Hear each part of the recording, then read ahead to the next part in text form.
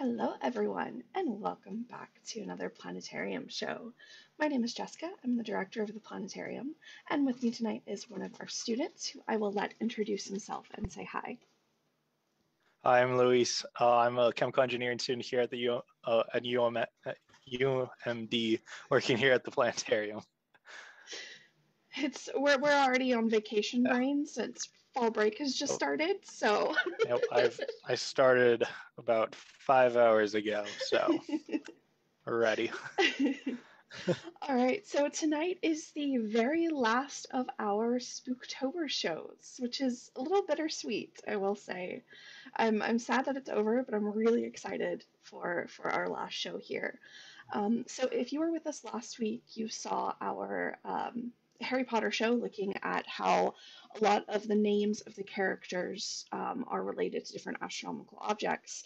Well, tonight's show is a continuation of this, but looking at the creatures in the Harry Potter series. So I don't want to give too much away. Before I completely turn it over to Louise, as always, if you have any questions throughout the show, feel free to leave them down in the comments. I'll be keeping an eye on those and we'll let Louise know if questions come up. We'll also have time at the end to take questions. So with that, Louise, it is all yours. Perfect. Thank you, Jessica. So we're gonna. Oop, Oh, I I did need a. not give you Yeah. permission, did I? Okay, No, here we go. you're good. Yeah, let's try this again. Here we go. So yes, as Jessica said, this is our second show for the Harry Potter astronomy kind of series we've started here in the last 2 years. So this one's going to be looking at at mythical beasts within the Harry Potter um, franchise that are also different things in the sky, which is very cool. I got to look at some very beautiful like photographs and different things like that. So I'm excited to share. So can continue on here. There we go. So our first mythical beast that we're going to be looking at are dragons. So as some of you Harry Potter fans know, dragons are a big part, kind of mysterious in the background, but a big part in certain books. First, we have little Norberta in the first book that Hagrid sadly gives away information to get a dragon's egg. Then we have the Return of the Dragons for the fourth and seventh books, where they're kind of just more of a large, ferocious beast, and so just this cute little dragon youngling that we knew of. And so we have two separate things that are connected to dragons here in the sky. Our first is going to be Draco the dragon, which is going to be a long serpent-like dragon we have in the sky. This one is going to be in the northern hemisphere. That kind of slithers right between Ursa Major and Ursa Minor, as you can see in the photo, kind of weaving through. So a cool thing is that one of the stars, I can't remember what name, but one of the stars in Draco is actually one of the northern stars, either within one of the 13 million years, I believe. So And the so, star is Thuban. Thuban, And thank it's you. the third star from the tip of Draco's tail. And that was the North Yeah. Star when the ancient Egyptians were around, which is why all of their architecture no longer matches the alignments of the stars because their North Star was different than ours. Mm-hmm. So that's a really cool fact because, I mean, for us, the Polaris has been the northern star for ever, as far as like the last century or so. So it's really cool to know that there was a different star at that time. At the same time, there were civilizations back then that had buildings and certain ceremonies that would amass around these days uh, according to their sky. The second photo we have here is going to be the Dragon Head Nebula, which is a really beautiful photograph here. It's going to be, sadly, it's in the southern sky, so we don't get to see it as often if we point a telescope at it. It's going to be part of the Dorado Nebula, or Dorado constellation.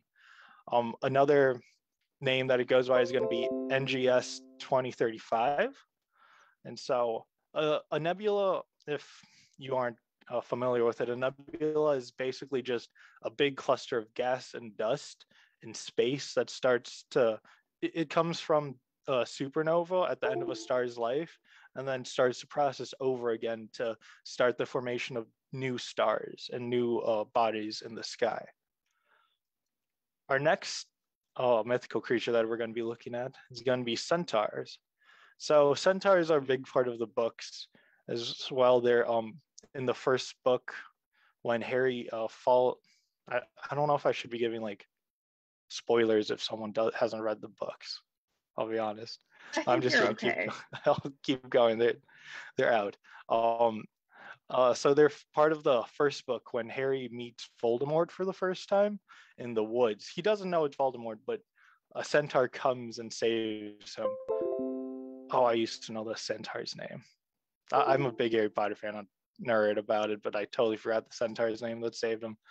But a big part of centaurs in the Harry Potter universe is Finbrook? I can't remember still. I'm gonna have to Google it because I want to know. Yeah, I know there's two of them too. There's two of them that show up. So again, centaurs are big. Are in the Harry Potter universe are big into the sky, into the constellations, into the movements of planets.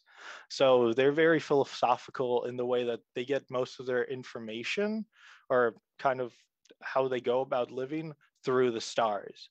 They're very connected to how things in space move and how they perceive everything else and other creatures in the world, basically.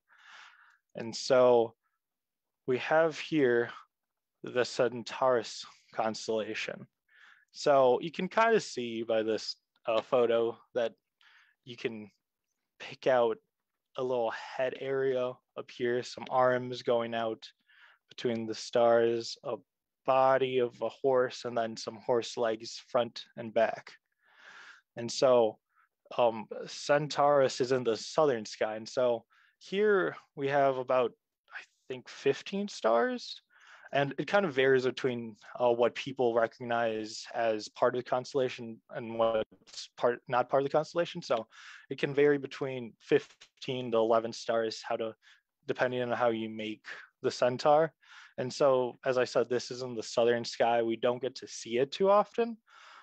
Some cool things is some recognizable stars that are within this constellational field or constellation field is there's Alpha Centauri and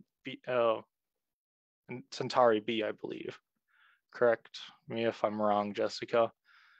It's just what I found. Yeah, so Alpha Centauri is a multi-star system with Proxima Centauri, which is the closest star to us. Mm-hmm.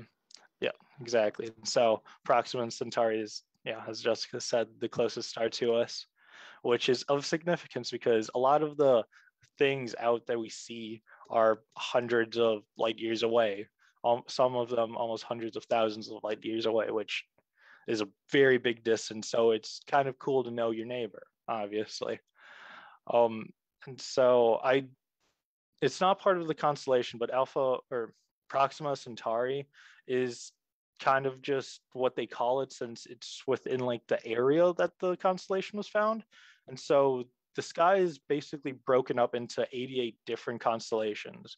And depending on what's found in those like areas, like the jigsaw pieces, it depends on what the stars or different things get named after in those areas. So we can continue on to the phoenix, which is a very beautiful, majestic bird. We have fox, which is Dumbledore's phoenix. And so there's some pretty great things around it. He's basically featured in every single book and movie as some sort of little thing that is put in, kind of just like a little antidote, just a little sprinkle of this is what the phoenix is up to. And so a marvelous thing is that there's also a constellation called the Phoenix constellation, which is based in the southern sky.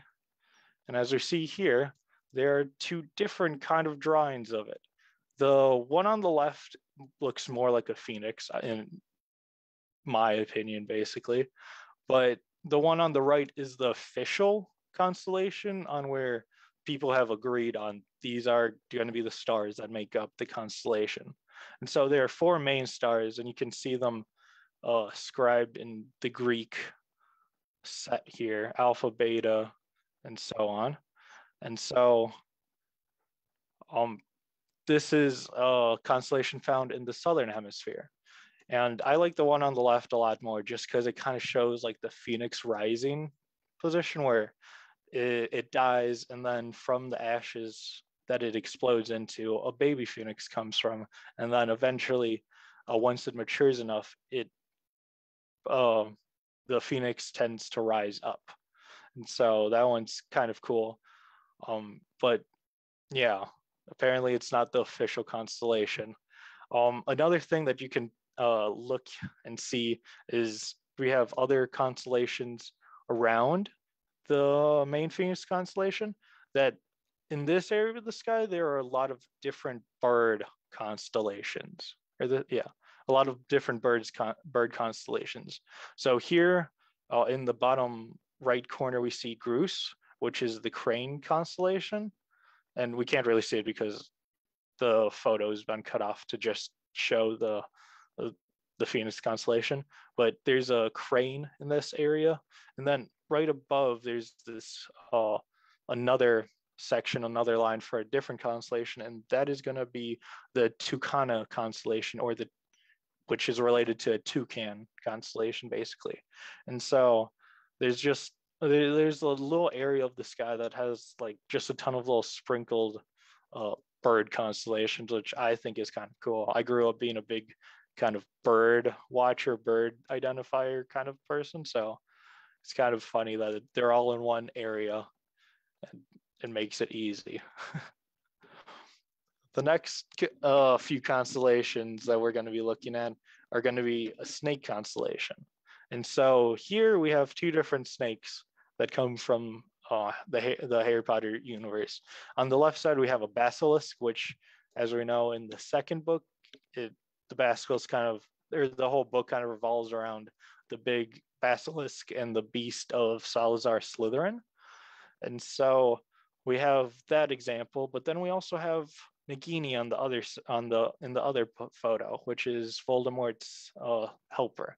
And it's just very weird that we have a ton of other creatures that are like either neutral or good creatures, while snakes have been purely demonstrated in the books as something like on the bad side or on the dark side that always tries to kill Harry or ends Except up for the just. very first one, the one at the zoo. You're right, the boa constrictor from He Brazil. was nice.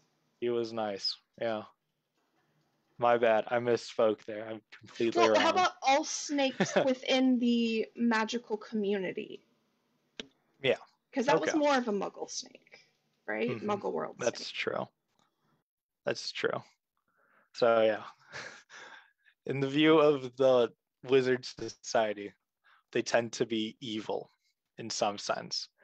And another thing that can be contributed to or connected through snakes is that both Harry, Voldemort, and Salazar Slytherin were Parseltongue speakers, which means they could talk to snakes. And I just thought about another snake. There's that snake that Draco basically enchants into when in the Duel Club in the second book. Right. That's And everyone another. thinks he's sicking it. And yeah, that's right. Uh-huh. Yeah, that's another snake reference in the second book too. I guess the second book is just a big snake book. Uh, and so moving to the constellations, here we have the constellation area in the northern hemisphere, which is between Boetes Boetes and Hercules, which are kind of show up towards the end of the night, towards the left side of or early in the night towards the left side of the Big Dipper. If you follow the arc, you can follow through to find Boetes and finding the Serpens constellation. And so the Serpens constellation is kind of split into two separate things. We have the Kaput side on the left, which is which has the beginning and the head area, and then the Cauda, which is the tail end. And we have I wrote this down. Ophiuchus Yes, here Ophiuchus. in the middle, in the middle, which is also oh he is the constellation that kind of has like a brutal thing that happens to him, basically, and Yeah, it's cut. we tell a PG version of Mhm. it in our Spooky Star Stories show that we did, I think 2 weeks ago. So if you want to hear the story of Ophiuchus, you can go watch that. It should be in our video section of our Facebook page or on our YouTube channel. Perfect. But in a different story that also has the same stars, there's a healer instead of Ophiuchus, and this healer has two snakes instead of just the one snake. And as the healer has this dying snake, and at the same time, a different snake comes up and feeds this a dying snake some sort of herb, and then it comes back to life. And so now this healer has two different snakes that it's helps out, kind of working the magical herb that the second snake brought in. And so we can see both, either one big snake that kind of just Ophiuchus is holding, or we have two different snakes that the healer is holding. The next slide, we have our winged horses. So the winged horses in Harry Potter show up every once in a while, either in the fourth or fifth books usually, where in the fifth book we have the Thestrals, which are kind of like the dead looking horses that eat meat and everything and that live in the woods. I think the baby Thestral in the movie was like the cutest thing, when it's like trying to eat the meat and just totally rejects the apple that Hermione gives it. Like that's just so cute. And even if they're like bad omens, they're just, it's an animal. They're cute. Um, and then in the fourth books, we have here the Abraxon, which are a special breed of flying horses that help pull the, I am blanking on how to pronounce that name. The Bo, yeah, the Madame. yeah, Madame Maxim's school. I can see it in my head, and I don't know how to pronounce it. And so the Abraxon help carry the carriage for the school. Some cool things about Abraxon is that they can actually be a Patronus. They're a very rare form of Patronus that some people can have, and that's just really cool to have a flying horse as a Patronus, I think. Um, so we have our usual friend Pegasus as a constellation that we can uh, connect the flying horses to in the sky. And so, depending on in this photo, we could have what, 10 different stars that make up the Pegasus constellation. Most of the time, we like to just point out the four stars in that boxy area of Pegasus. And so, this is where we kind of make fun of the Greeks hundreds of years ago, or yeah, thousands of years ago, and say they just looked up and saw a box and said, "Oh, that's definitely a flying horse. Let's call it Pegasus." And so, I I always just joke that other people added on those extra stars on the edge just to try and make it make sense. just to make it make sense. But no, no, I love it. It's just a big box in It's the sky, and that's a horse with wings. mm-hmm. Yep. And so, um, we tell a story at the planetarium that Pegasus is accompanied by, or is the companion of Perseus. And if you know the tale of Andromeda, you know Perseus and Pegasus come and save her. And so there's just the good guy kind of feeling, where the horses in Harry Potter were kind of like a neutral being. At the same time, they were very helpful, very kind. And so I don't think this constellation really does it justice as being a flying horse, my opinion. I mean, it could be a horse, but there's no like wing stars. Um, Continuing on, we can look to the owls. And so owls are a big part of a lot of Harry Potter fans and a lot of just Harry Potter books and universe where they're just everywhere.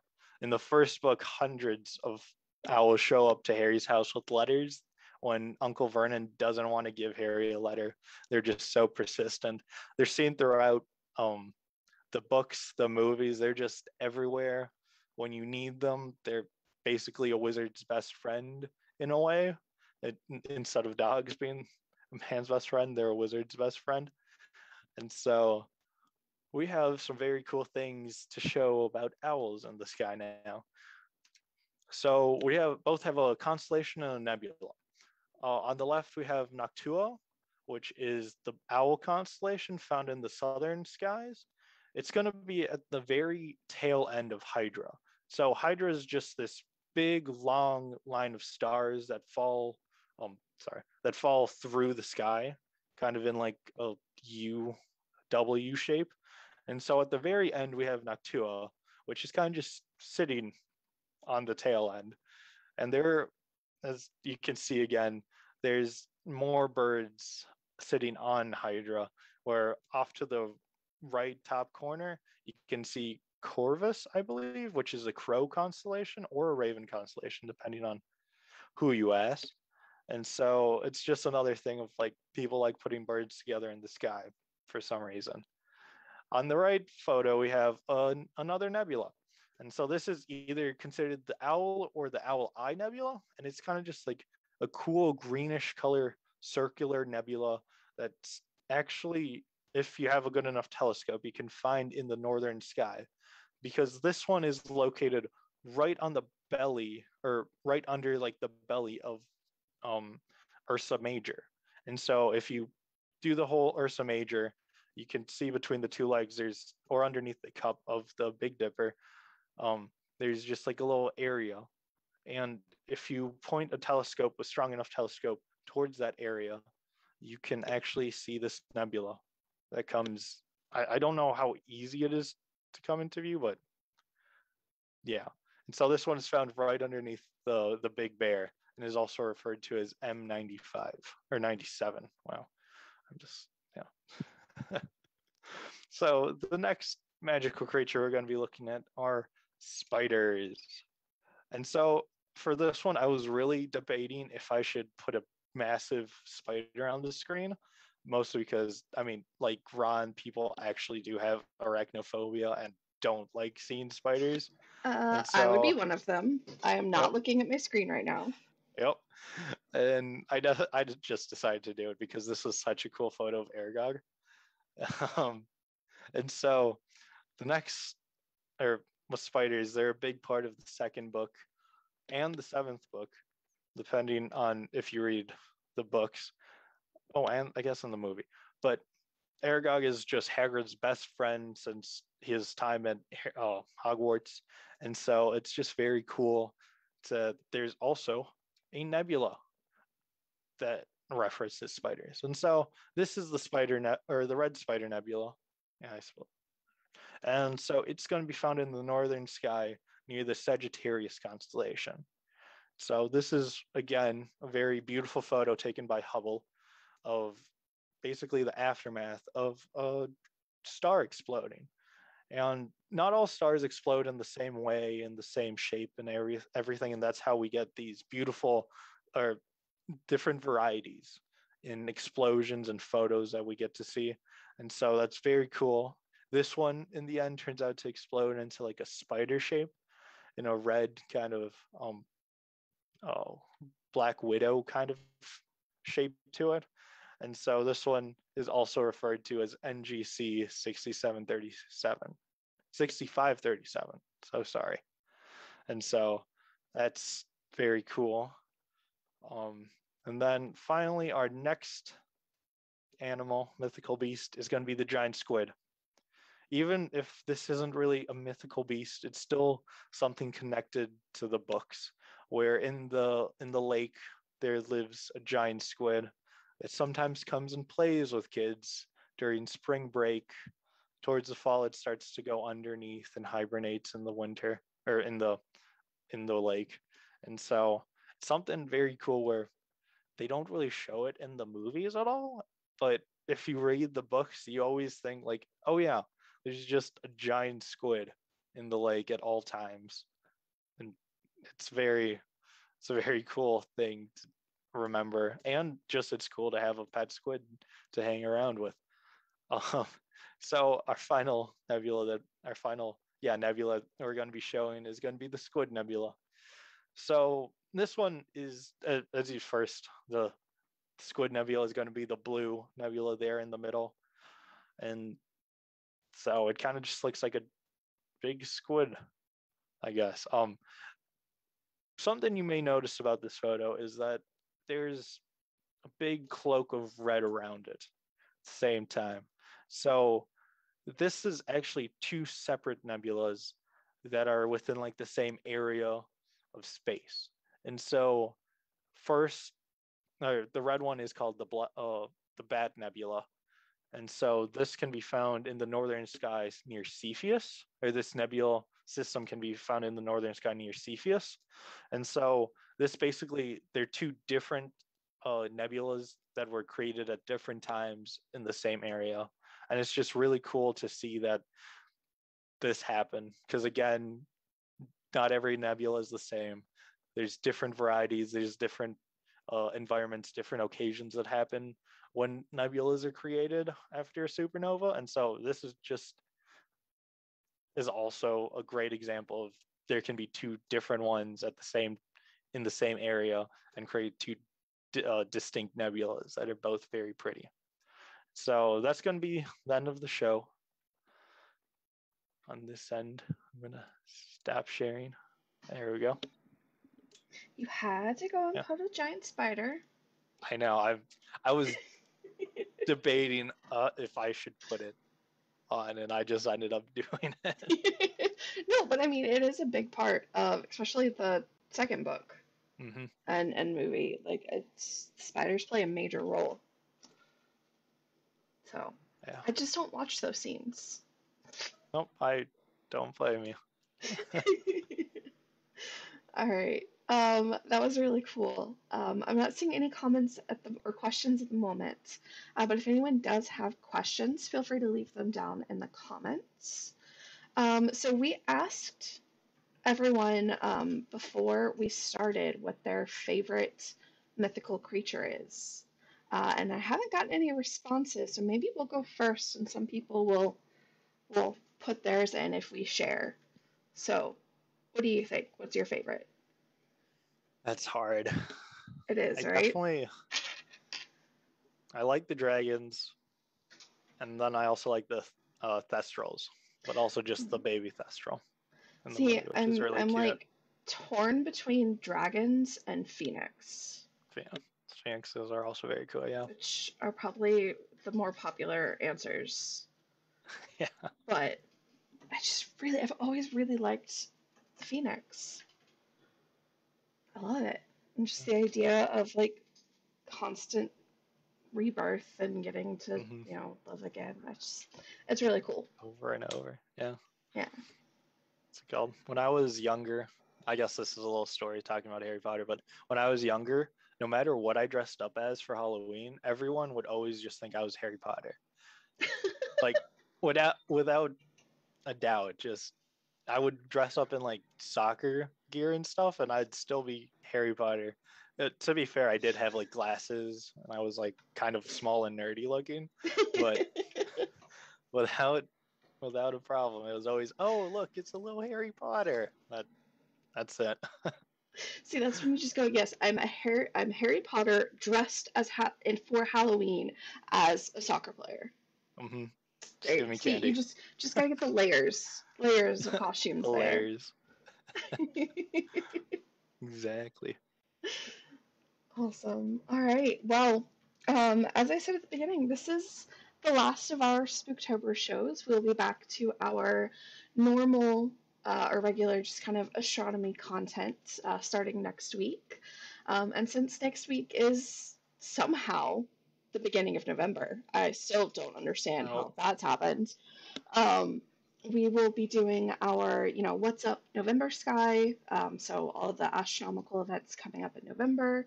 And then we'll also have our November constellation story time. But before we get to that, coming up on Saturday is our Halloween event at the planetarium, outside the planetarium this year. So it's going to be similar in nature to the event we ran last year. Or we're going to have a drive-through event where you can pick up a goodie bag full of fun activities you can do at home, and of course candy. There will be awesome demonstrations that you can watch, and we'll be throwing pumpkins off the roof because we can, and it's fun, and it's totally legit because it's science, it's physics, right? Can pretend we're calculating the trajectory and the force that it hits the ground with. Yeah, or we just chunk them and watch them go splat. But um, you can find more information about that in the event section of our Facebook page. It has specific details, the time frame, and then Saturday morning before the event, we will be posting a map to kind of show where the drive-through is going to be, where the pumpkin drop is going to happen, and where you can park for that. So you can look for that being posted Saturday morning. But yeah, we hope to see a lot of you out there. We are making even more kits than we had last year, since we ran out pretty quickly last year. I think we were all very shocked at the amount of support that we had. Very grateful, but also kind of surprised in a Good good way. surprise. Yes, a very good surprise. So yeah, we're trying to be even more well prepared this year to have a lot more going on. All right. Well, I think we'll wrap it up there.